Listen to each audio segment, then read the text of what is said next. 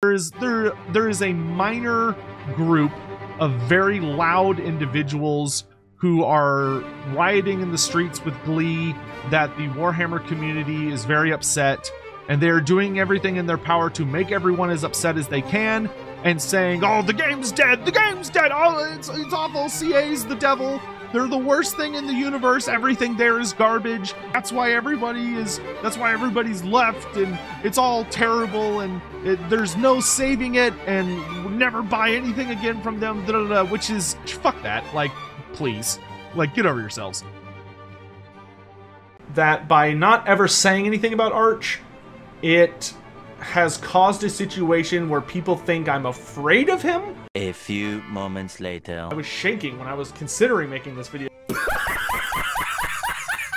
All of the Warhammers, they have not been very inclusive, and they're working very hard to change that. Warhammer being more inclusive is a great idea. Make it so that it's not just a white dude hobby anymore, because it shouldn't be. They're trying really hard to introduce people of color. Whenever a cop is out there and they shoot and kill a black person, they're able to get away with it because everyone around them, everyone in power is just white. The full context is, black lives don't matter, but they should. I don't like where this is going. The first time I ever heard Black Lives Matter, I also had a knee-jerk reaction. You're kind of a white guy, you think to yourself, are they saying I'm the bad guy? What? Bro, what are you talking about, man? To introduce different sexualities and all these different things into the setting. And if you're someone in my community who especially is a minority, whether you're a person of color or a woman or trans or whatever, I don't know, I want you to know that I love you. I love you very, very much. And I care about you.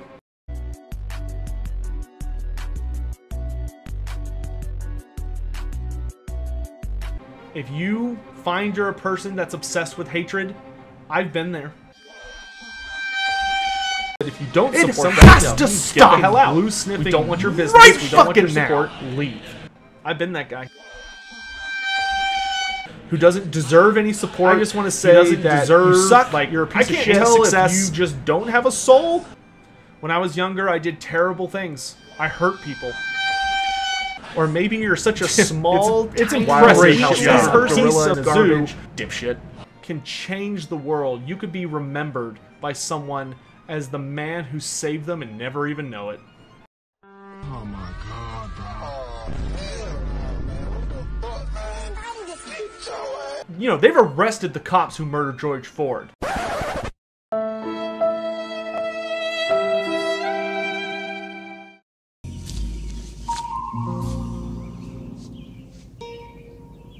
What the fuck is this piece of shit? I am not a fan of the price for this DLC. This DLC is $25 US. I mean, $25 is a lot of money.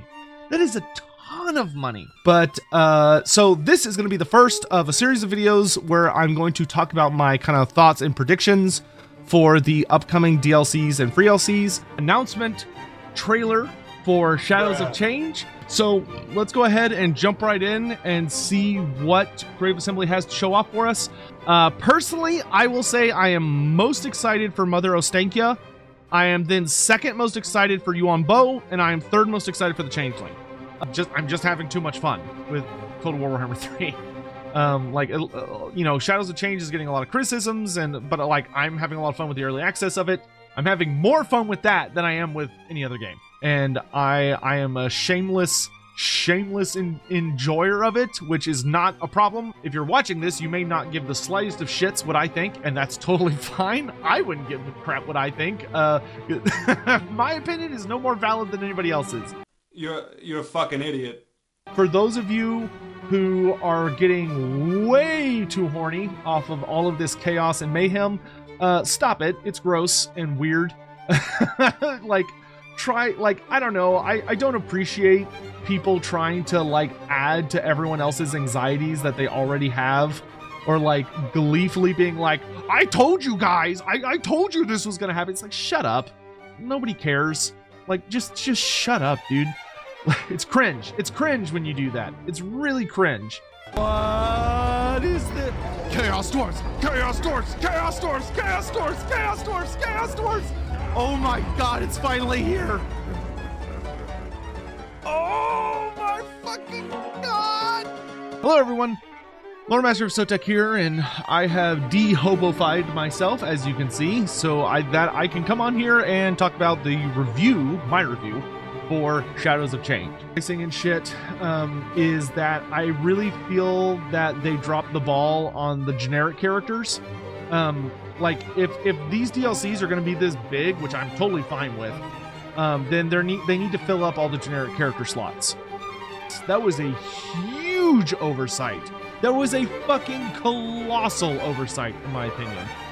That's an embarrassing level of oversight. That is the biggest glaring failure of Shadows of Change. There are not enough generic characters. Do I think that is a worthwhile experience? Yes. Is it worth $25? I don't know. That's up to you.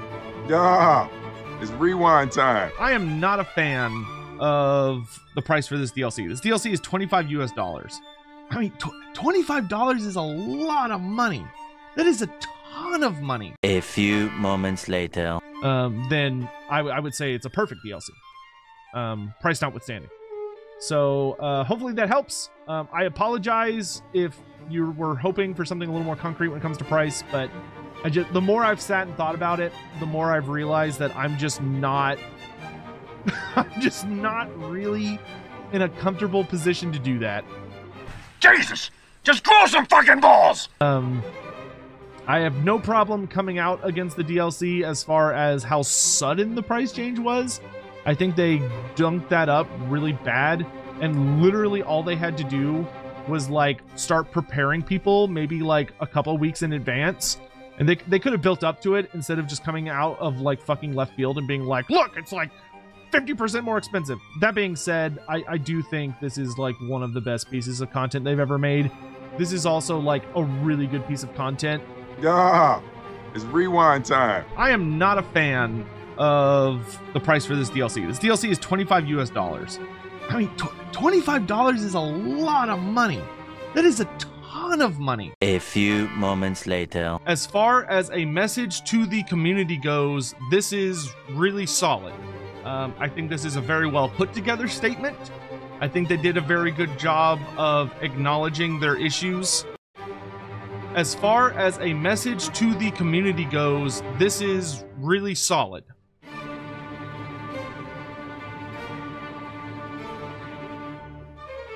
This is really solid. I think they did a very good job. I think this is good. Good job. Really solid. I think this is a very well put together statement. I think they did a very good job of acknowledging their issues and didn't fall into any of the kind of classic blunders of like blaming the community for what happened. I think this is good. I think this is a very, very good statement. What the fuck?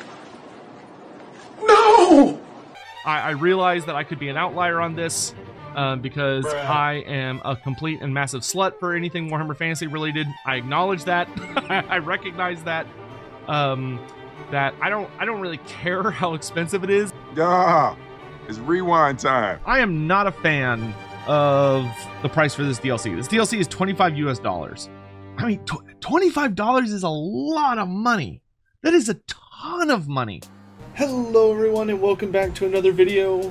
This time we're going to be going through the upcoming DLC, The Grim and the Grave for Total War Warhammer. Yeah, 2 Vampire Count units and 3 Empire units. Well, personally, I think this DLC is disgustingly good. And it's $7. That is crazy good value. An $8 DLC for 2 Legendary Lords, 2 new characters, 4 new units, 16 Regiments of Renown.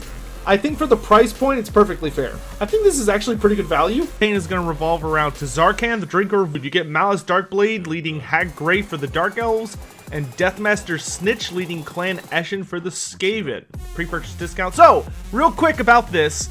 If you go to this, fanatical.com, I'll post it in the description and I'll post it over Discord and stuff. But if you want to support the channel, you can actually buy it from here. And just a reminder, if you want to support the channel, there's a reference link in the description that you can check out to pick up the DLC and help support the channel. And Loremaster of Sotek here, and today I'd like to share a particular story with you all.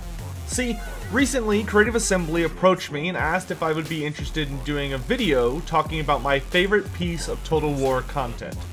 So, real quick, thanks to my good pals over at CA for sponsoring this video. And let's dive into talking about a piece of content that's incredibly important to me. So, thanks again to Creative Assembly for sponsoring this video. Hello everyone, Loremaster of Sotek here, and it's finally arrived. The trailer for Total War Warhammer 2, The Silence and the Fury. Silence and the Fury includes 2 unique legendary lords, powerful new units, and heroes for both the Lizardmen and the Beastmen, including the mighty Jabberslythe and other monsters for the Beastmen, flying snakes, blind monsters, and new schemes for the Lizardmen. You can get a discount. Of course, you can also get a discount on my channel if you use my Fanatical link, which I will include in the description. Loremaster of Sotek here with a video that's sponsored by the lovely folks over at Creative Assembly, and they asked me to do something called Leveling Up Your Gameplay. This video is essentially part of a series of 3 found between myself, Zerkovich, and Serious Trivia. In this particular mini-series, we will be educating you on various aspects of the Realms of Chaos campaign. Thanks again to Creative Assembly for sponsoring this video, and I'll see you all next time. Finally happening. Chaos Dwarfs are here. You can confirm that Forge of the Chaos Dwarfs will be arriving Warhammer 3 as part of the 3.0 update on April 13th. You can pre-order it today, which, by the way, I'm going to shill for my second here. If you want to help support the channel, you can also pre-order it probably right now, but if not, then later today, down using my Fanatical link, where you'll be able to save more than 10%, because I will talk to the guys at Fanatical and they're usually pretty good about it. So don't get it off Steam. Save yourself some money. I want you to keep those sweet, precious Hashed bucks in your wallet. So for you to save some money and help support what I do here, make sure you use the Fanatical link down below, because that is a great way to help support the channel. But wait! There's more! I'm going to shill for my second here. If you want to help support the channel, you can also pre-order it down using my Fanatical link. Thanks again to Creative Assembly for sponsoring this video. You can get a discount. Of course, you can also get a discount on my channel if you use my Fanatical link, which I will include in the description. Thanks again to Creative Assembly for sponsoring this video. This, fanatical.com, I'll post it in the description and I'll post it over Discord and stuff. But if you want to support the channel, you can actually buy it from here. Thanks again to Creative Assembly for sponsoring this video. This, fanatical.com, I'll post it in the description and I'll post it over Discord and stuff. But if you want to support the channel, you can actually buy it from here. I'm going to shill for my second here. You can also pre-order it. Loremaster of Sotek here with a video that's sponsored by the lovely folks over at Creative Assembly. I now have that paranoid feeling ever since that fucking The Future of Free Kingdoms came out. Ever since that video, now I get worried. I would only worry about that if Warhammer 3 is still like this in like a full year. I give it a full year. If we're still here a year from now, okay, yeah, I think that's a legitimate fear. But until then, this would be something I would have paid, what, 60 quid for? So I know people have paid 60 quid for that. It's like, well, you paid for a beta, in a sense, you know? I understand your frustration. I don't agree with the sentiment, I guess. It's kind of a weak narrative, though. Like, yeah. For that to be like the flagship, you know, it's not a very good foundation stone, just because CA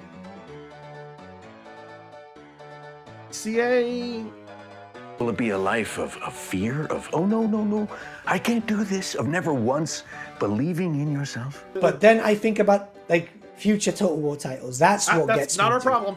It's not our problem. It is, though. It is, though. Nope, not our problem. And the next thing we know, oh, look. It's dead. It's like... Yeah, but to be fair, that's the only time that's ever happened. But if it happens once, it can happen again. Lightning does strike twice. Well, yeah, but, like... You're playing a dangerous game of what-ifs. You are fucking lucky I'm not fucking taking your fucking knees out down this fucking car park, son. I'm fucking telling you now. Because that's a fucking mood I'm in. Believe me. Now I'm telling you. See what happens in this car? See if I hear anybody fucking talking about it, mate. Yeah. I will take your fucking head off. Do you fucking hear me? Yeah, mate. Right? Yes. This is the fucking last of it, son. Yeah, you fucking do what you do. Yeah. You make up what you need to fucking make up. I'll never forget being at a bar in Horsham for the Vampire Coast release. I was over there. Womack, why am I not surprised, you piece of shit?